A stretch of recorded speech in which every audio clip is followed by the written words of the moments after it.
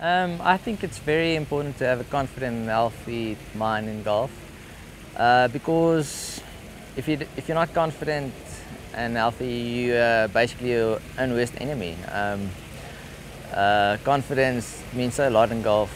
It's crucial. You have to believe in your ability, otherwise you're not going to compete.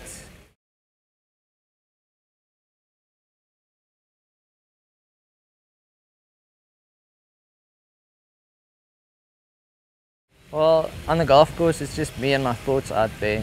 So to stay confident and motivated, I say to myself, I've prepared well, I've put in all the hard work and effort to get here and to be able to compete in this event.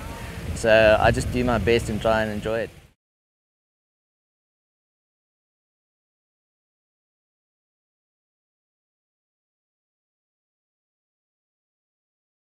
To be in an elite field with the world's best is very intimidating at first, but once you get to that situation and you are in those kind of fields more often, you get more relaxed and confident when you're playing because you're gaining experience. So at first it is a little bit intimidating, but then the more you get to play in those fields, the better you normally do and the more experience you pick up.